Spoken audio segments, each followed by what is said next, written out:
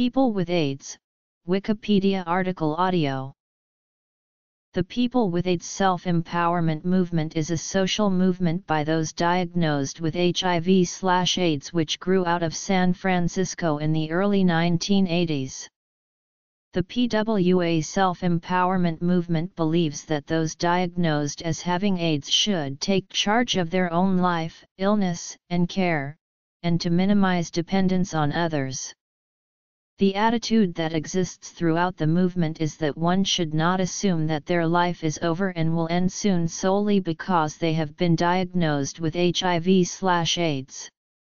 Although most of the earliest organizers have died, and organizations dissolved or reconfigured into AIDS service organizations, the self-empowerment and self-determination aspects of the movement continue. Possibly the best-known example of a continuing PWA group is AIDS Coalition to Unleash Power, which has chapters around the world and has had great success bringing attention to and change regarding issues concerning PWAs. History. New York HIV/AIDS activists.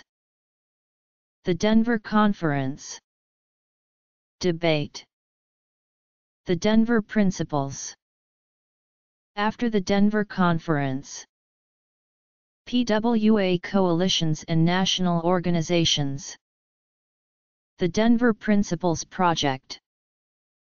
PWA is also used simply to mean person with HIV/AIDS, regardless of whether that person is associated with the PWA self-empowerment movement.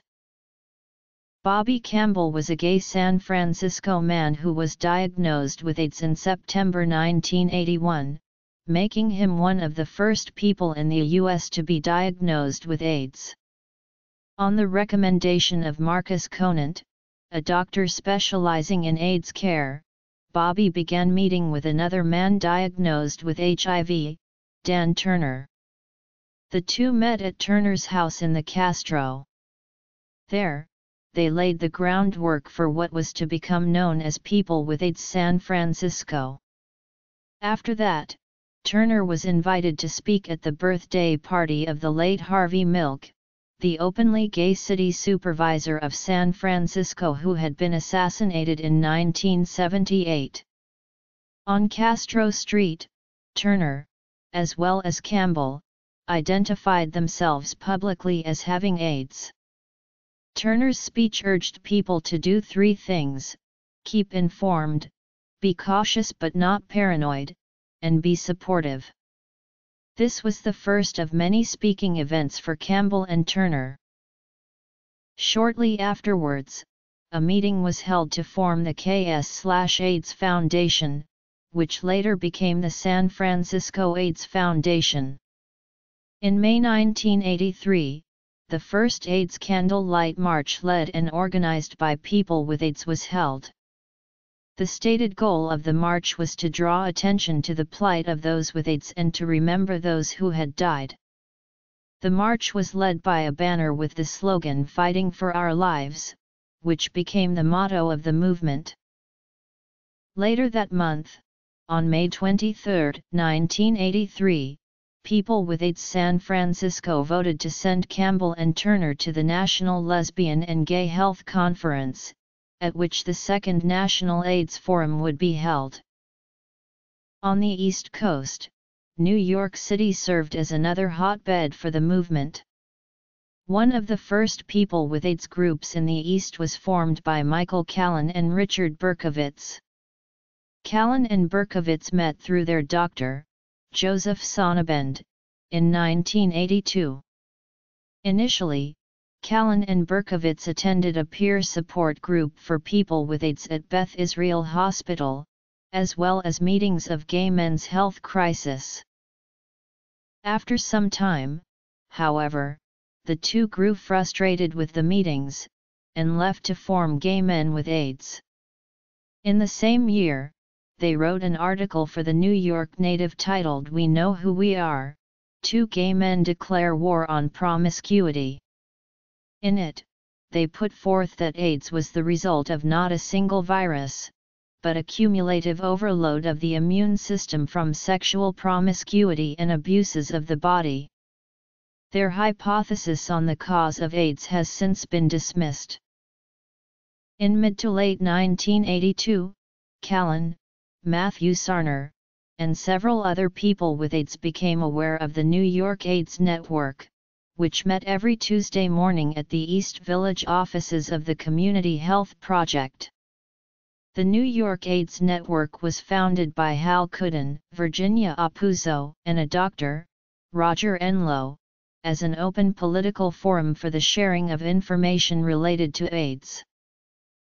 As those in New York grew frustrated from listening to doctors, nurses, lawyers, insurance experts and social workers talk about AIDS, they realized they were hearing very little from the real experts. The decision was made to attend the Second National AIDS Forum at the National Lesbian and Gay Health Conference, which was sponsored by the Lesbian and Gay Health Education Foundation. By this point, some of the activists in New York learned of Bobby Campbell and others in San Francisco. They learned that Campbell and others would be in attendance, and had been calling on organizations that provided AIDS services to sponsor gay men in order so that they may attend the conference. Alan Long, another person with AIDS, sponsored 3 of the New York activists to attend the conference in Denver.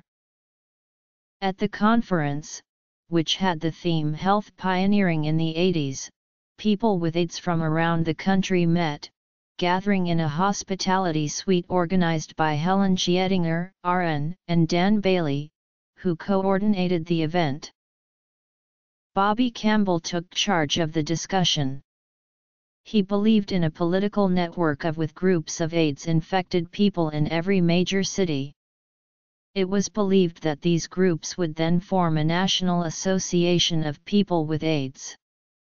There was very little friction between those in attendance, with only small arguments such as the terms patients and victims versus people with AIDS, the latter of which was agreed on as being the label of choice. This discussion led to the drafting of the Denver Principles. The Denver Principles were drafted during the conference. They read: The drafters of the Denver Principles stormed the closing of the conference in order to present their work. At the presentation, the San Francisco activists had brought the Fighting for Our Lives banner. Matthew Sarner, a New York City activist and MSW, is center in the photo holding the banner. The presentation brought the crowd to tears, and it was a full 10 minutes until the audience was able to compose itself. The keynote speaker, Ginny Apuzzo, in response to the presentation, opened with, "If those healthcare providers in attendance were the healthcare pioneers, then those of us with AIDS were truly the trailblazers." After the Denver conference, 5 of the activists began to plan for the National Association of People with AIDS while on the smoking section of the plane. Afterwards, the first of the political organizations planned was formed, called simply PWA New York. While PWA New York initially was met with resistance by the gay men's health crisis, the 2 organizations learned to coexist. PWA New York is noted for designing the first safer sex poster to appear in New York bathhouses. Across the country, PWA organizations became active. In Denver, local PWA members took part in parades and lobbied in the legislature, in general, putting a human face on the disease. In San Francisco, posters similar to those in New York were distributed. In June 1984, the annual Gay Freedom Day Parade in San Francisco was dedicated to people with AIDS. People with AIDS marched near the front of the parade, with Bobby Campbell and the Fighting for Our Lives banner. By the mid-80s, PWA New York faced challenges. A negative environment, combined with the deaths of many founders, led to the group being disbanded. However, the New York activists were quick to rebound, forming the PWA Coalition. PWA coalitions continue to exist today throughout the country. In 1987, the National Association of People with AIDS was incorporated as a 5013 not-for-profit corporation to be the national voice of people with AIDS. It was the oldest national AIDS organization in the United States and the oldest national network of people living with HIV/AIDS in the world when on February 14, 2013 NAPWAY declared bankruptcy and announced it was suspending operations.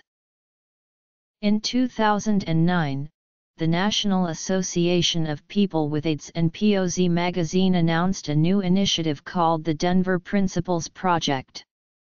The Denver Principles Project will recommit the HIV community to the Denver Principles and dramatically increase NAPWAY's membership. With a vastly increased membership, NAPWAY will be better able to advocate for effective HIV prevention and care, as well as to combat the stigma that surrounds HIV and impedes education, prevention, and treatment of HIV.